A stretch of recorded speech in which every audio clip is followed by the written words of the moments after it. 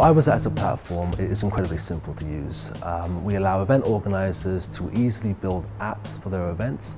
These apps allow attendees and exhibitors and sponsors, etc., to see who's going to be at that conference or seminar next week or next month, start communicating, chatting, engaging, really maximising on the opportunities that might exist within that event before, during, and after the event is over.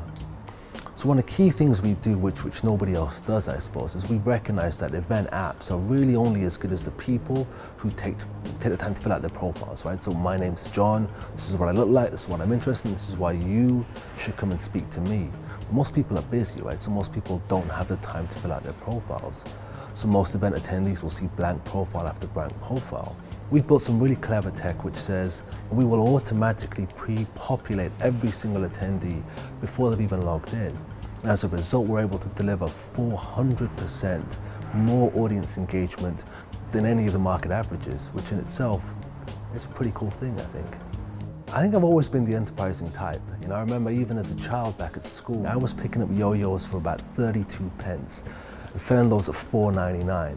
I couldn't sell those things fast enough, right? And I think it was at that point I realized A, just how infectious selling was, and B, just how powerful the crowd was, I guess, right?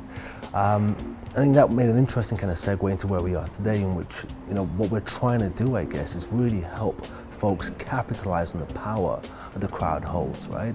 An event, an organization, wherever it's going to be.